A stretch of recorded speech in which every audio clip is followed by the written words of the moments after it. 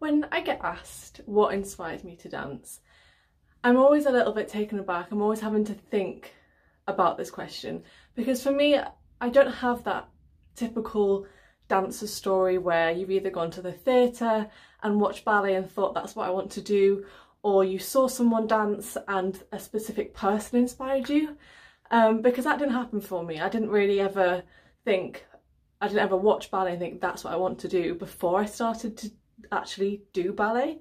So for me, I think what inspired me to dance was the people around me. And I trained at a local dance school until I was 16, so everyone at I can't say the word now, LWHS, School of Dance in Hull.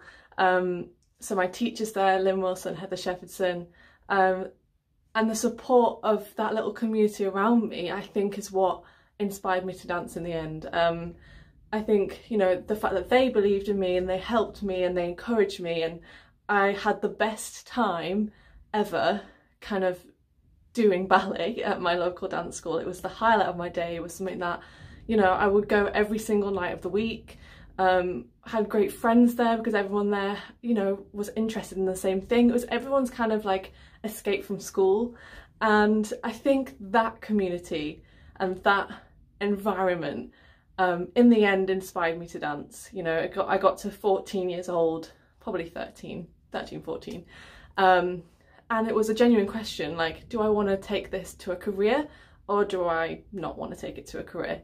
And, you know, my priorities kind of flipped, and I went to do associate programs with the Royal Ballet and with Northern Ballet, and they kind of even more broadened my kind of vision into the dance world.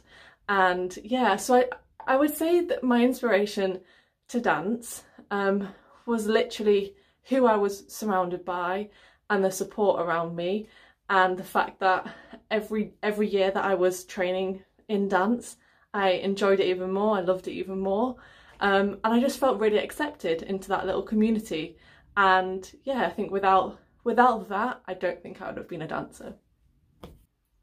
And then comes the question, why do you dance? And there are so many answers for so many different artists out there of why they do it, but my personal reason why I dance is that feeling that you can't really get with any other profession. And I mean actors and dancers, musicians, anyone in the arts I think can relate to this. It's not just dancers, but being on stage is a completely surreal and personal experience. And for me, that feeling of accomplishment after you've finished a performance, and you've felt like it's gone well, you've nailed the steps that you were worried about, or even those shows where, like, for instance, I forgot that I'm even on stage. Literally, for those 2.5 hours, however long your performance is, to forget everything and just be immersed in the story, be immersed in what you're doing, is such a nice feeling. And you genuinely do forget about everything else. When your mind is focused on that show, during the show, everything, there's nothing that can distract you, because you're on stage, you're thinking about what your body is doing, you're thinking about what your mind is doing, you're quick changing at the side before you're running back on again, and you lose all sense of what is outside this little theatre that you're in. And I love that about dance. I love that it is a true escape from the world. But not only that, obviously dance brings you so much more than just, you know, forgetting about the world. It brings you it brings me the feeling of always working to something else. There is never, and you could be the principal of the Royal Ballet and you can always work on something. There is never a moment where you're thinking, yeah, that's sorted, it's good. There's always something that you can work on. There's always something that needs to be improved.